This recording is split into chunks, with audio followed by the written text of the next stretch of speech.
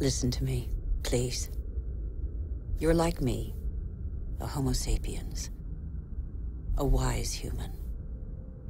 Life, a miracle in the universe, appeared around 4 billion years ago, and we humans, only 200,000 years ago. Yet we have succeeded in disrupting the balance that is so essential to life. Listen carefully to this extraordinary story, which is yours, and decide what you want to do with it.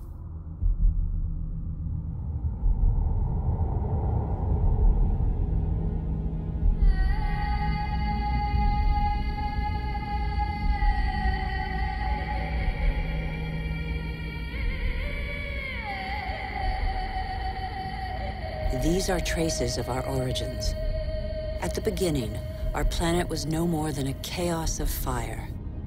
A cloud of agglutinated dust particles, similar to so many similar clusters in the universe.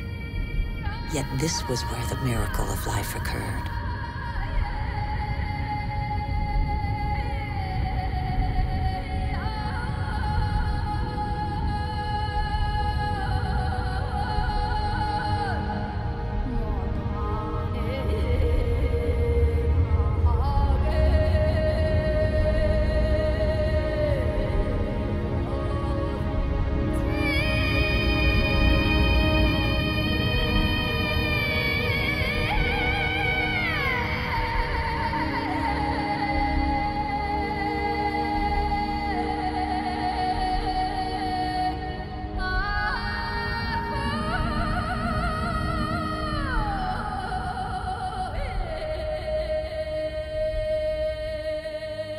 Today, life, our life, is just a link in a chain of innumerable living beings that have succeeded one another on Earth over nearly 4 billion years.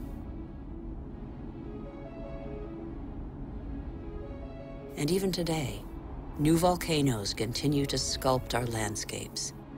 They offer a glimpse of what our Earth was like at its birth.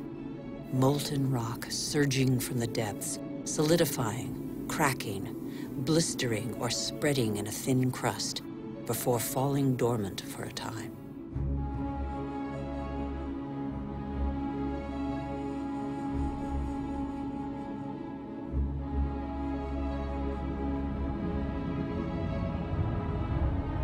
These wreaths of smoke curling from the bowels of the Earth bear witness to the Earth's original atmosphere, an atmosphere devoid of oxygen.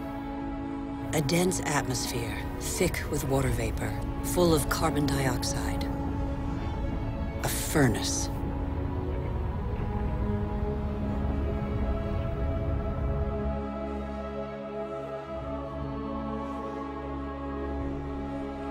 The Earth cooled. The water vapor condensed and fell in torrential downpours.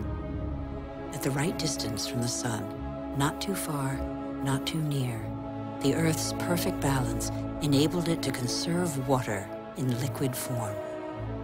The water cut channels.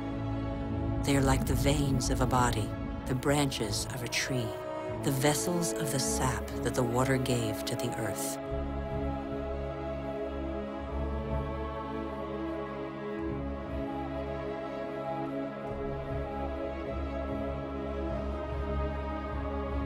The rivers tore minerals from the rocks and gradually added them to the fresh water of the oceans. And the oceans became heavy with salt.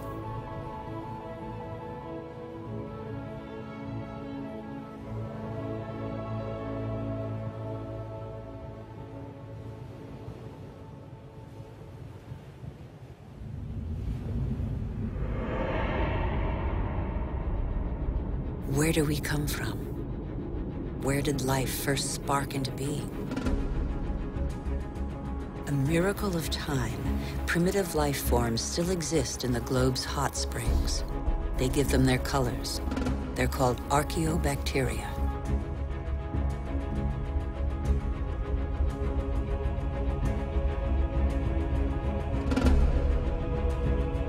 They all feed off the Earth's heat, all except the cyanobacteria, or blue-green algae. They alone have the capacity to turn to the sun to capture its energy. They are a vital ancestor of all yesterday's and today's plant species. These tiny bacteria and their billions of descendants changed the destiny of our planet. They transformed its atmosphere.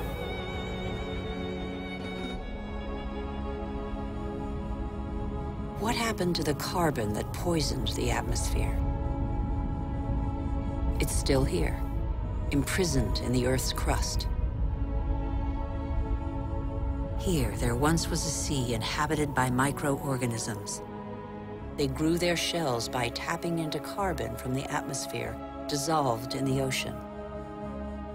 These strata are the accumulated shells of those billions and billions of microorganisms.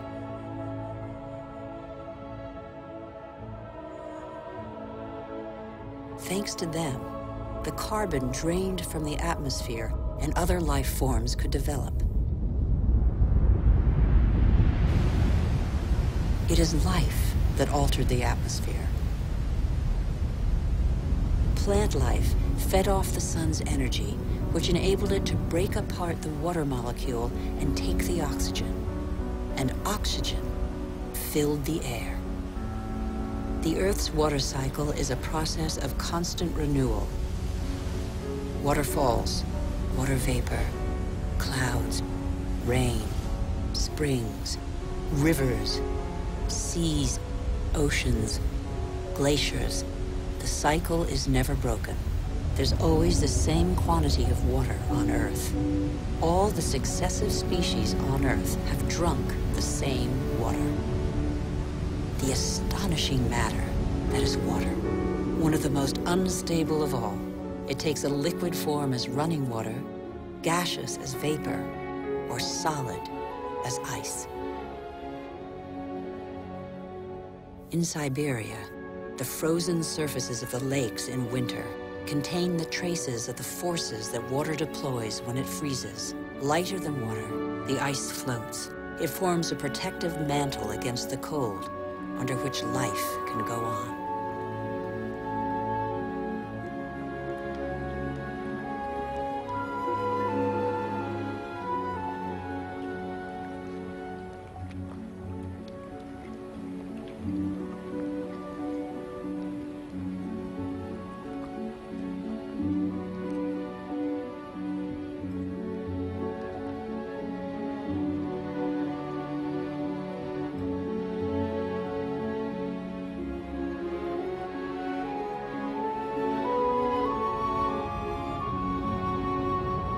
The engine of life is linkage.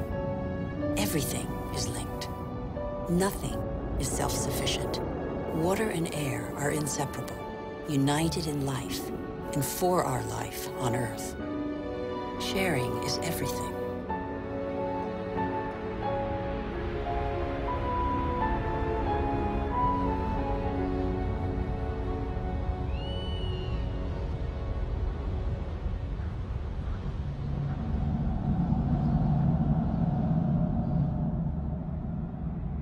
The green expanse peeking through the clouds is the source of oxygen in the air. 70% of this gas, without which our lungs cannot function, comes from the algae that tint the surface of the oceans. Our Earth relies on a balance in which every being has a role to play and exists only through the existence of another being. A subtle, fragile harmony that is easily shattered.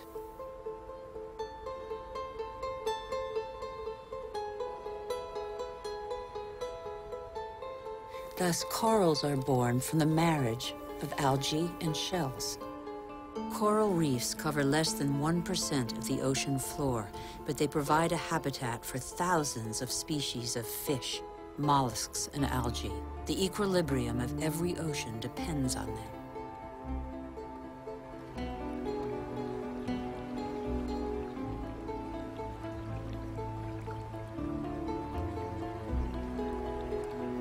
The Earth counts time in billions of years.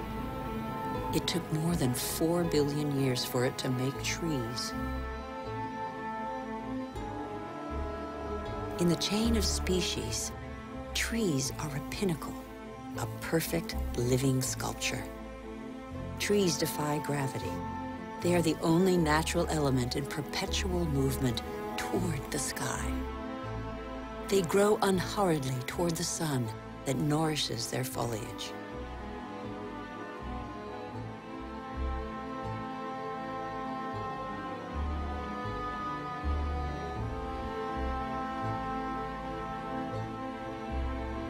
They have inherited from those minuscule cyanobacteria the power to capture light's energy. They store it and feed off it, turning it into wood and leaves, which then decompose into a mixture of water, mineral, vegetable, and living matter. And so, gradually, soils are formed.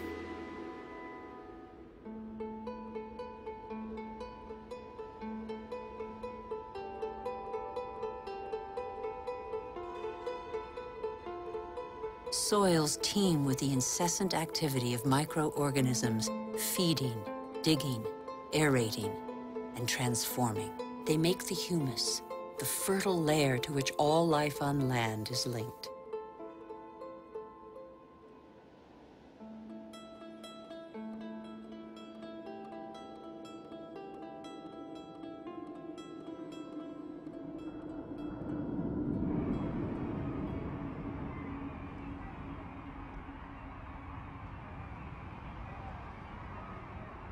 What do we know about life on Earth? How many species are we aware of? 1/10 of them? 100th, perhaps? What do we know about the bonds that link them?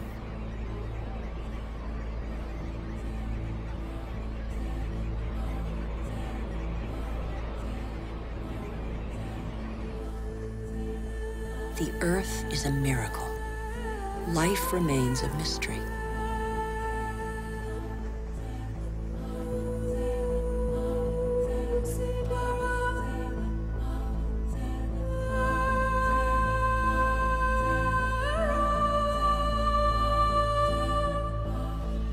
Families of animals form, united by customs and rituals that are handed down through the generations.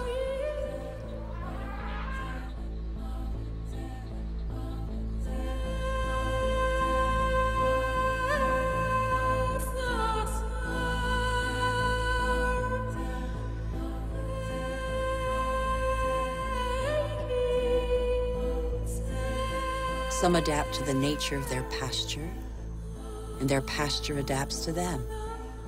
And both gain. The animal sates its hunger, and the tree can blossom again.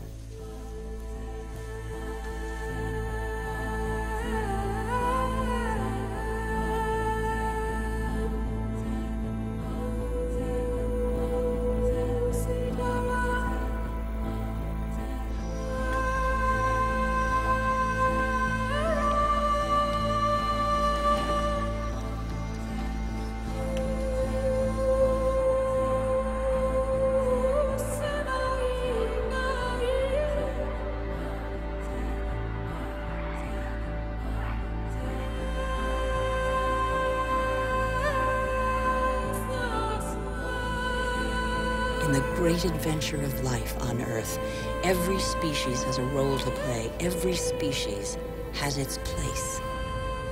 None is futile or harmful. They all balance out.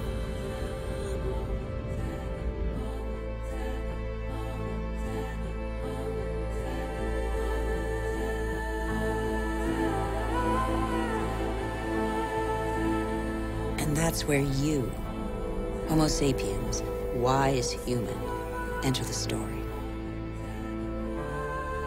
You benefit from a fabulous 4 billion-year-old legacy bequeathed by the Earth.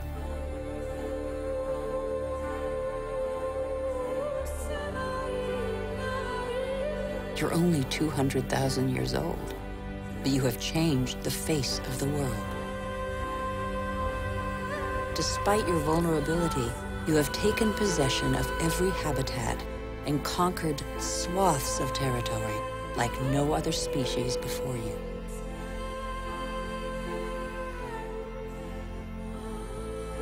After 180,000 nomadic years, and thanks to a more clement climate, humans settled down.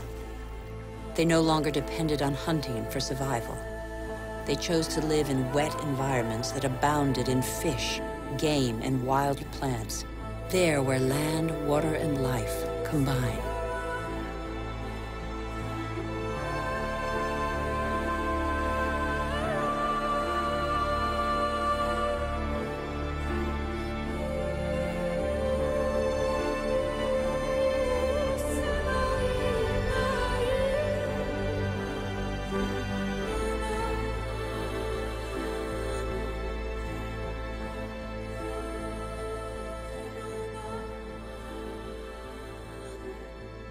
Even today, the majority of humankind lives on the continent's coastlines or the banks of rivers and lakes.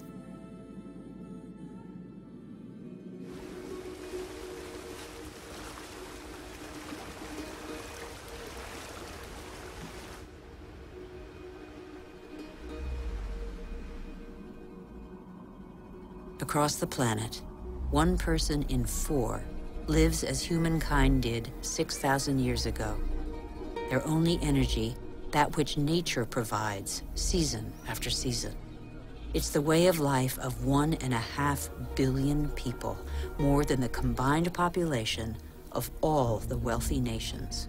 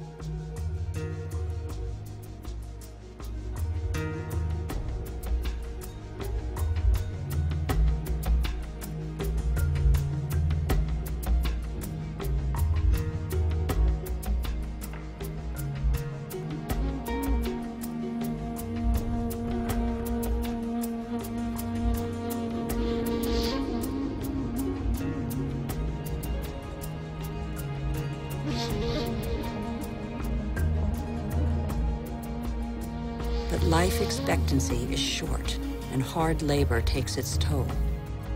The uncertainties of nature weigh on daily life.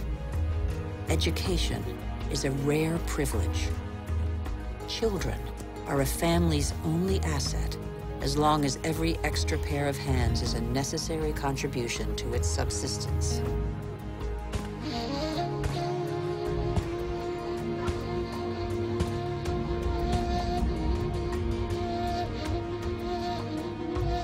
Humanity's genius is to have always had a sense of its weakness. The physical energy and strength with which nature insufficiently endowed humans is found in animals that help them to discover new territories.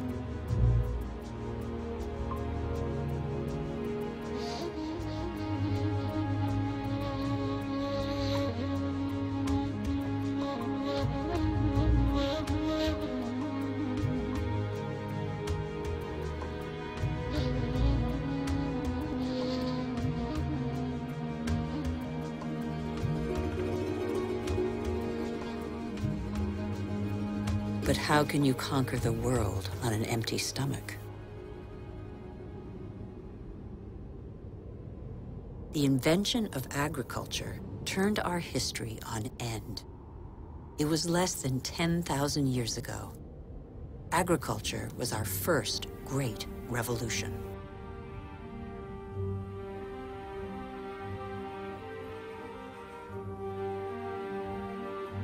It resulted in the first surpluses and gave birth to cities and civilizations.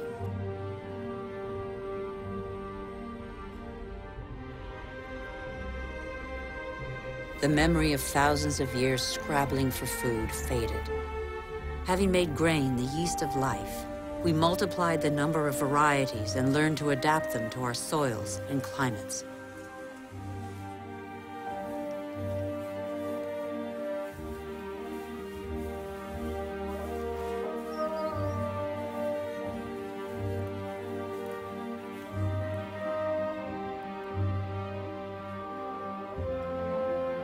We're like every species on Earth. Our principal daily concern is to feed ourselves. When the soil is less than generous and the water becomes scarce, we are able to deploy prodigious efforts to extract from the land enough to live on.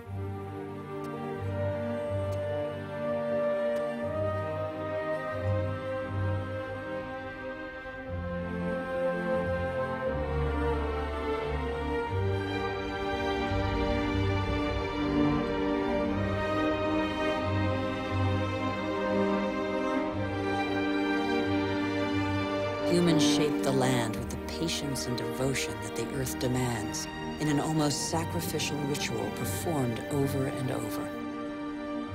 Agriculture is still the world's most widespread occupation. Half of humankind tills the soil, over 3/4 of them by hand.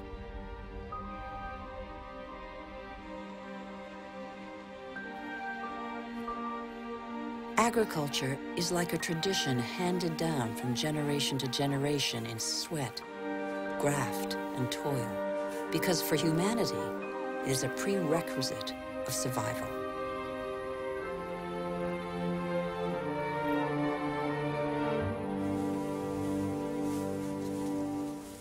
But after relying on muscle power for so long, humankind found a way to tap into the energy buried deep in the earth.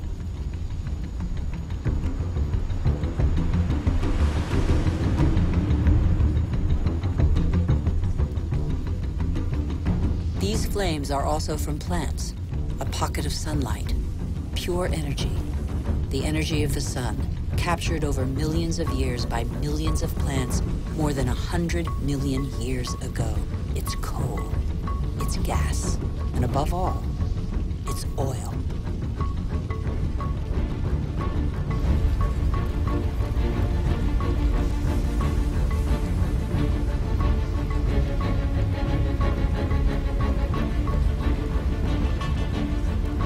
This pocket of sunlight freed humans from their toil on the land. With oil began the era of humans who break free of the shackles of time. With oil, some of us acquired unprecedented comforts. And in 50 years, in a single lifetime, the Earth has been more radically changed than by all previous generations of humanity.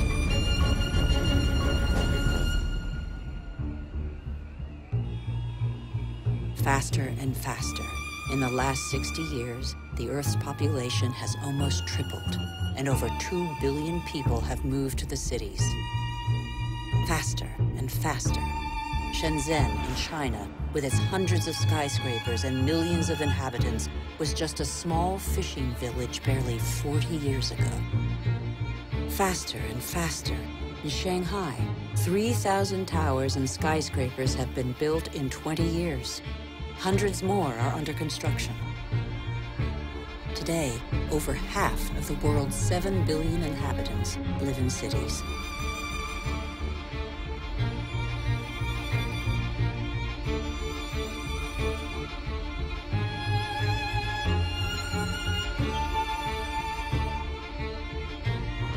New York, the world's first megalopolis, is the symbol of the exploitation of the energy the Earth supplies to human genius. The manpower of millions of immigrants, the energy of coal, the unbridled power of oil.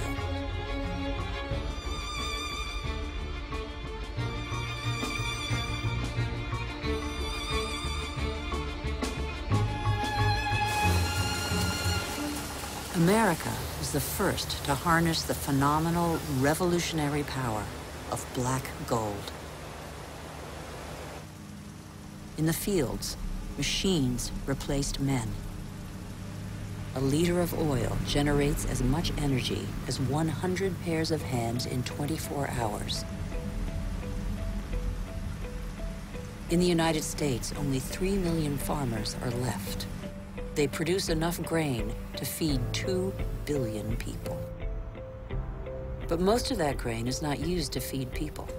Here, and in all other industrialized nations, it's transformed into livestock feed or biofuels.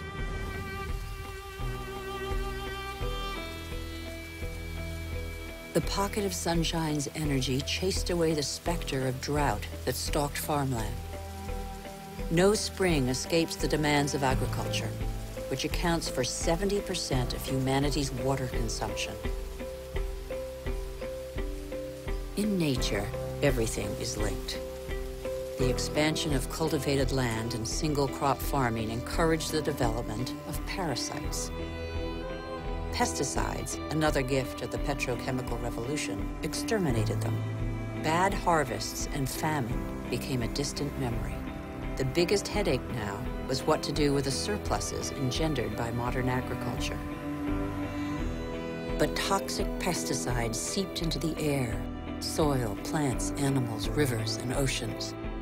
They penetrated the heart of cells similar to the mother cell that is shared by all forms of life. Are they harmful to the humans that they released from hunger? These farmers, in their yellow protective suits, probably have a good idea.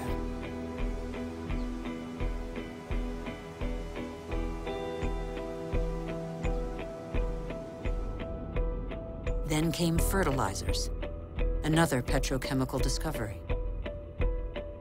They produced unprecedented results on plots of land thus far ignored.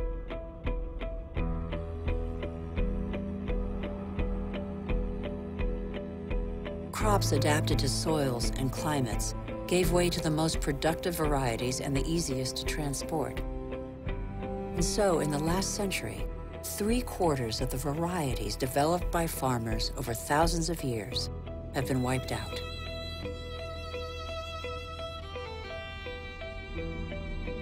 As far as the eye can see, fertilizer below, plastic on top. The greenhouses of Almeria in Spain are Europe's vegetable garden. A city of uniformly sized vegetables waits every day for the hundreds of trucks that will take them to the continent's supermarkets. The more a country develops, the more meat its inhabitants consume. How can growing worldwide demand be satisfied without recourse to concentration camp-style cattle farms? Faster and faster, like the life cycle of livestock which may never see a meadow. Manufacturing meat faster than the animal has become a daily routine. In these vast food lots trampled by millions of cattle, not a blade of grass grows.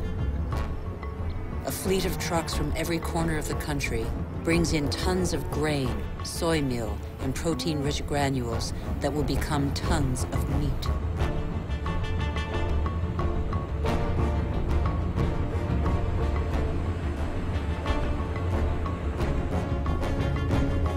The result is that it takes 100 liters of water to produce 1 kilogram of potatoes, 4,000 liters for 1 kilo of rice, and 13,000 liters for 1 kilo of beef, not to mention the oil guzzled in the production process and transport.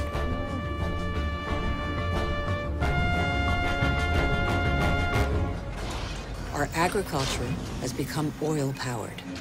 It feeds twice as many humans on Earth, but has replaced diversity with standardization. It has offered many of us comforts we could only dream of, but it makes our way of life totally dependent on oil. This is the new measure of time. Our world's clock now beats to the rhythm of these indefatigable machines tapping into the pocket of sunlight. The whole planet is attentive to these metronomes of our hopes and illusions.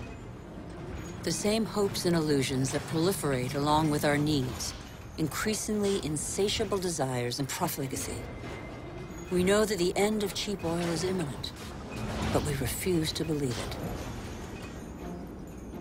For many of us, the American dream is embodied by a legendary name, Los Angeles. In this city that stretches over 100 kilometers, the number of cars is almost equal to the number of inhabitants. Here, energy puts on a fantastic show every night.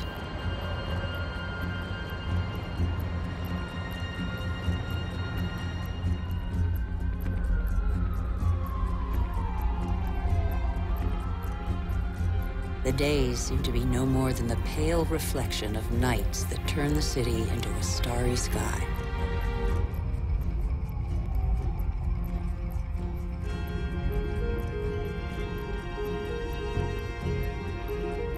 Faster and faster. Distances are no longer counted in miles, but in minutes. The automobile shapes new suburbs where every home is a castle, a safe distance from the asphyxiated city centers, and where neat rows of houses huddle around dead-end streets. The model of a lucky few countries has become a universal dream preached by televisions all over the world. Even here in Beijing, it is cloned, copied, and reproduced in these formatted houses that have wiped pagodas off the map.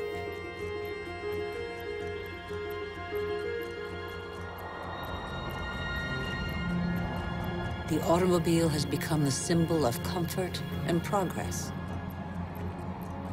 If this model were followed by every society, the planet wouldn't have 900 million vehicles as it does today, but 5 billion.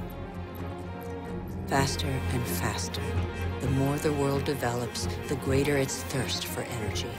Everywhere, machines dig, bore, and rip from the earth the pieces of stars buried in its depths since its creation. Minerals.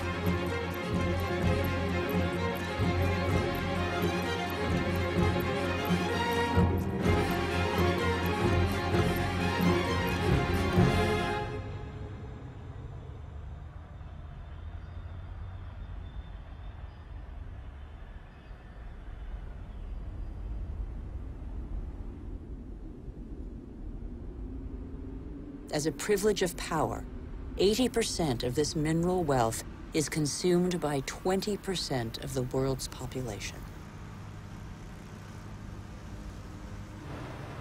Before the end of this century, excessive mining will have exhausted nearly all the planet's reserves.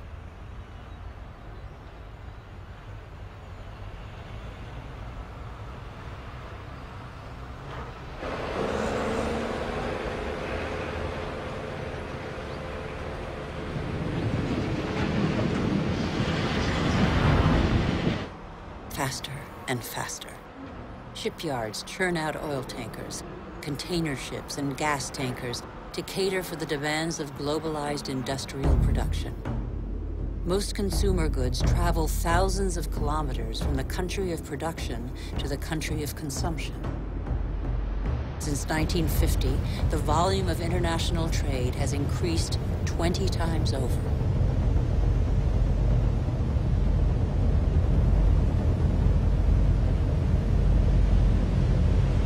90% of trade goes by sea. 500 million containers are transported every year, headed for the world's major hubs of consumption, such as Dubai. Dubai is a sort of culmination of the Western model, a country where the impossible becomes possible, building artificial islands in the sea, for example. Dubai has few natural resources. But with the money from oil, it can bring millions of tons of material and workers from all over the planet. Dubai has no farmland, but it can import food. Dubai has no water, but it can afford to expend immense amounts of energy to desalinate seawater and build the highest skyscrapers in the world. Dubai has endless sun, but no solar panels. It is the totem to total modernity that never fails to amaze the world.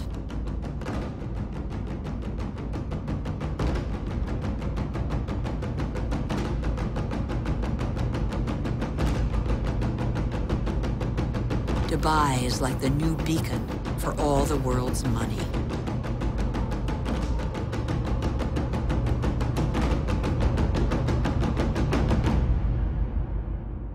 Nothing seems further removed from nature than Dubai, although nothing depends on nature more than Dubai.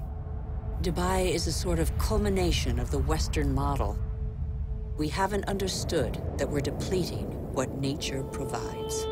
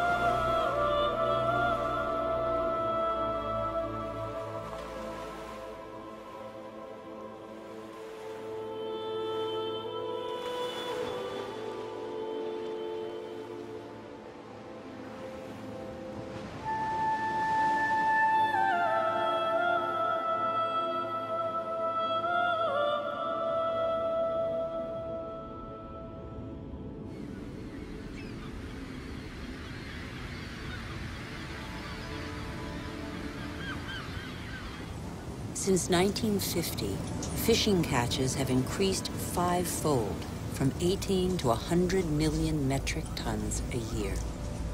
Thousands of factory ships are emptying the oceans. 3/4 of fishing grounds are exhausted, depleted, or in danger of being so. Most large fish have been fished out of existence since they have no time to reproduce.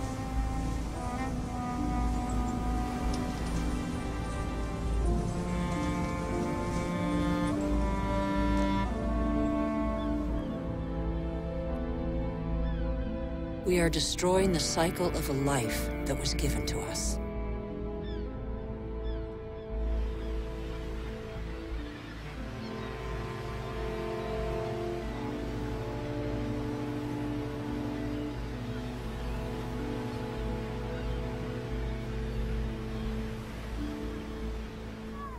At the current rate, all fish stocks are threatened with exhaustion. Fish is the staple diet of 1 in 5 humans.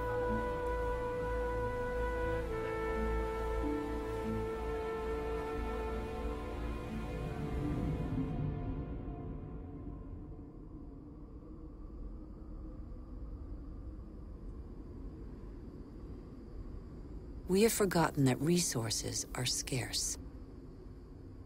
500 million humans live in the world's desert lands, more than the combined population of Europe.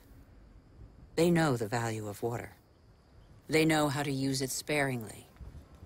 Here, they depend on wells replenished by fossil water, which accumulated underground in the days when it rained on these deserts, 25,000 years ago.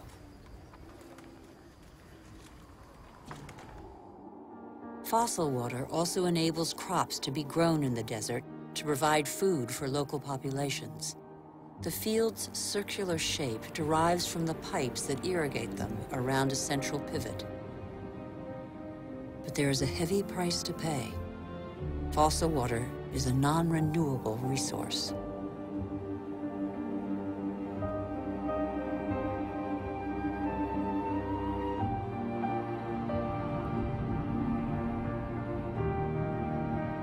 In Saudi Arabia, the dream of industrial farming in the desert has faded.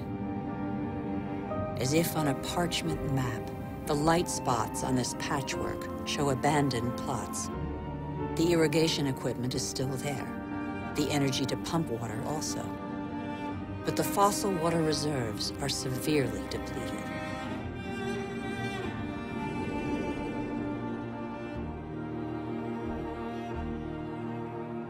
Israel turned the desert into arable land.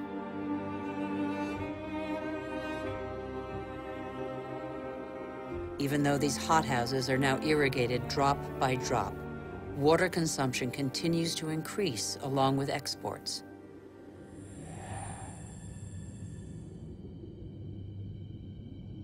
the once mighty River Jordan is now just a trickle. Its water has flown to supermarkets all over the world in crates of fruit and vegetables.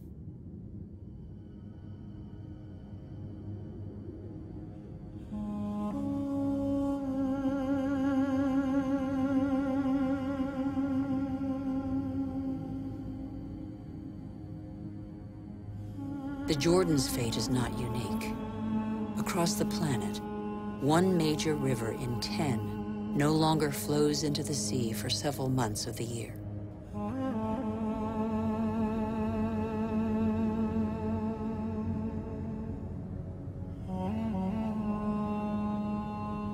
Deprived of the Jordan's water, the level of the Dead Sea goes down by over 1 meter per year.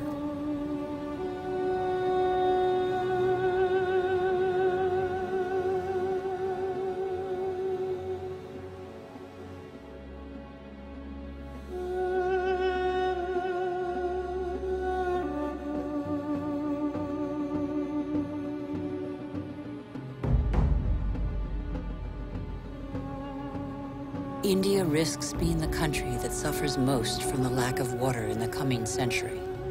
Massive irrigation has fed the growing population, and in the last 50 years, 21 million wells have been dug.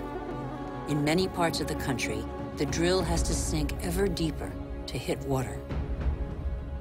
In western India, 30% of wells have been abandoned.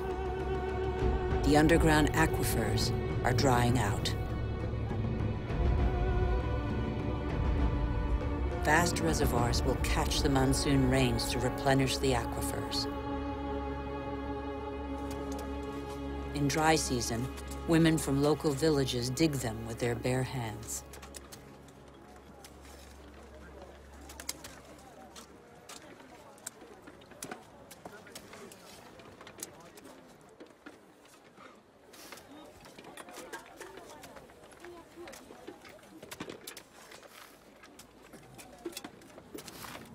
Thousands of kilometers away, 800 to 1,000 liters of water are consumed per person per day. Las Vegas was built out of the desert. Millions of people live there. Thousands more arrive every month. The inhabitants of Las Vegas are among the biggest consumers of water in the world.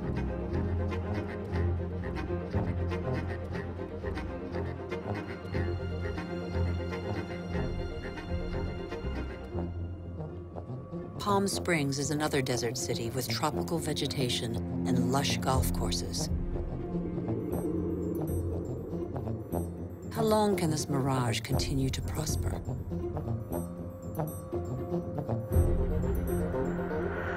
The Earth cannot keep up. The Colorado River, which brings water to these cities, is one of those rivers that no longer reaches the sea. Water levels in the catchment lakes along its course are plummeting.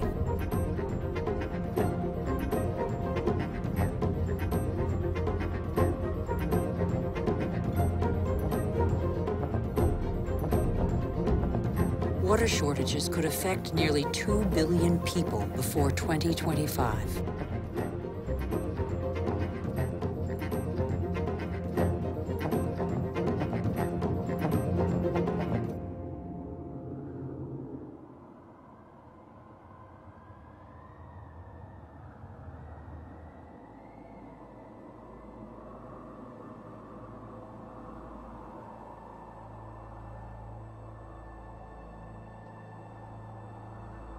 The wetlands represent 6% of the surface of the planet.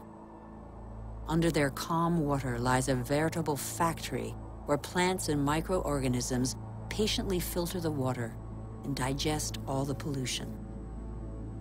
These marshes are indispensable environments for the regeneration and purification of water. They are sponges that regulate the flow of water. They absorb it in the wet season and release it in the dry season.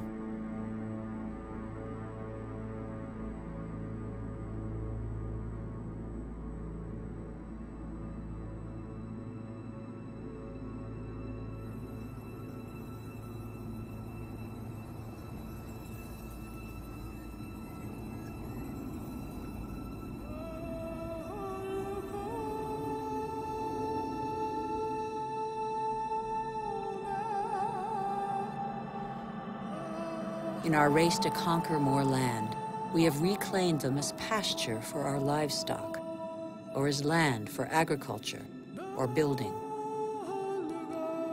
In the last century, half of the world's marshes were drained. We know neither their richness nor their role.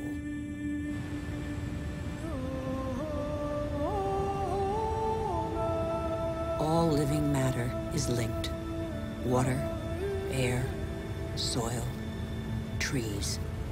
The world's magic is right in front of our eyes.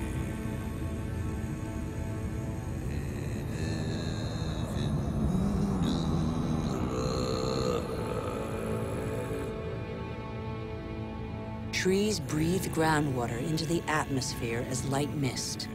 They form a canopy that alleviates the impact of heavy rains. The forests provide the humidity that is necessary for life. They store carbon, containing more than all the Earth's atmosphere. They are the cornerstone of the climactic balance on which we all depend.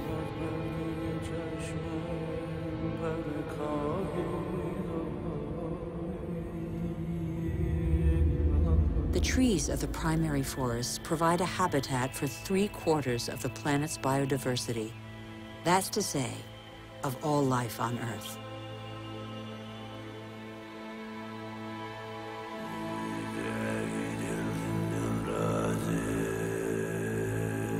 These forests provide the remedies that cure us. The substances secreted by these plants can be recognized by our bodies.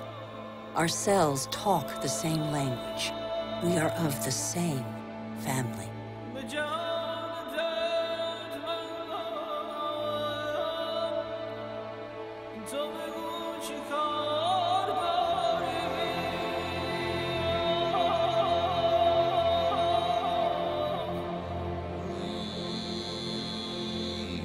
But in barely 40 years, the world's largest rainforest, the Amazon, has been reduced by 20%.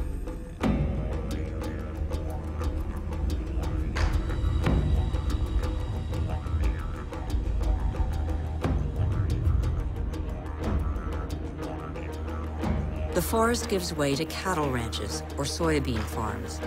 95% of these soybeans are used to feed livestock and poultry in Europe and Asia. And so, a forest is turned into meat.